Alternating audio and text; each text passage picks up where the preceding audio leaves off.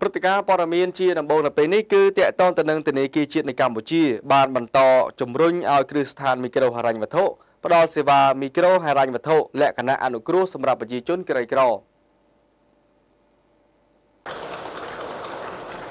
ឯកឧត្តមជាចិនតូបានប្រមានថានឹងបន្តតាមដាននិងចាត់វិធានការចំពោះអ្នកផ្ដល់ប្រាក់កម្ចីដែលមិនមានច្បាប់ត្រឹមត្រូវនិងមានប្រសិទ្ធភាពដើម្បីជៀសវាងការប្រព្រឹត្តបទល្មើសណាមួយពីបុគ្គលអគតិនិងខំជំរុញឲ្យគ្រឹះស្ថានមីក្រូហិរញ្ញវត្ថុផ្ដល់សេវាមីក្រូហិរញ្ញវត្ថុមានលក្ខណៈអនុគ្រោះសម្រាប់ប្រជាពលរដ្ឋក្រីក្រ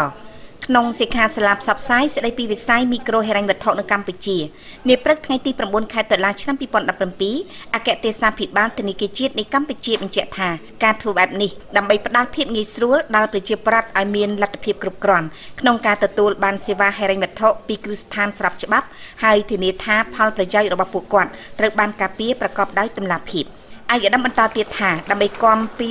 អតិថិជនធនាគារជាតិនៃកម្ពុជាបានបង្កើតការបម្រើសេវាទូរស័ព្ទតាមប្រព័ន្ធ Hotline ដើម្បីផ្ដល់ឲ្យសាធារណជនទាំងអស់ទំនាក់ទំនងដោះស្រាយពីបញ្ហាពាក់ព័ន្ធនឹងការប្រើប្រាស់ហិរញ្ញវត្ថុតាមទីស្នាក់ការកណ្ដាលធនាគារជាតិនៃកម្ពុជានៅក្នុងរាជធានីភ្នំពេញចំនួន5ខ្សែនិងតាមបណ្ដាសាខាធនាគារជាតិនៃកម្ពុជារាជធានីខេត្តចំនួន21ខ្សែទៀត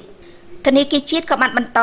រៀបចំកម្មវិធីសិក្ខាសាលាផ្សព្វផ្សាយជូនសាធារណជនឲ្យបានជួបជ្រាបបន្ថែមទៀតអំពីប្រតិបត្តិការមីក្រូហិរញ្ញវត្ថុនិងបញ្ហាផ្សេងៗដែលអាចកើតឡើងពីការប្រើប្រាស់សេវាហិរញ្ញវត្ថុនេះបន្តដាក់ចេញក្របខ័ណ្ឌបទបញ្ញត្តិនិងការត្រួតពិនិត្យដោយត្រូវថ្លឹងថ្លែងប្រកបដោយសមភាពនិងធ្វើសុខដុមរមណីយកម្មក្របខ័ណ្ឌកតញ្ញុត្តនិងពង្រឹងប្រសិទ្ធភាពអនុវត្តតាមច្បាប់និងបទបញ្ញត្តិនានា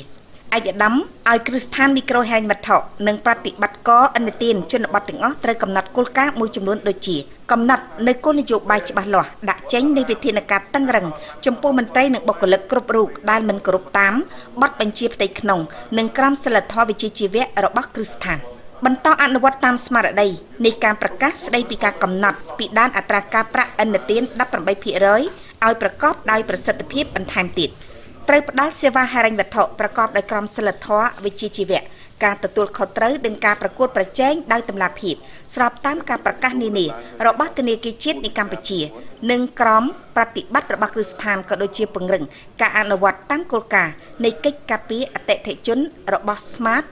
ត្រូវពង្រឹងប្រសិទ្ធភាពនិងចាត់វិធានការអនុវត្តពាក់ព័ន្ធនឹងកិច្ចការពារអតិថិជនដូចជាការបង្កើត Call Centerនិងផ្សព្វផ្សាយឲ្យអតិថិជនបានដឹងអំពីលេខទូរស័ព្ទនិងអាសយដ្ឋានទំនាក់ទំនងដើម្បីផ្ដល់លទ្ធភាពនិងភាពងាយស្រួលដល់អតិថិជនក្នុងការធ្វើទំនាក់ទំនង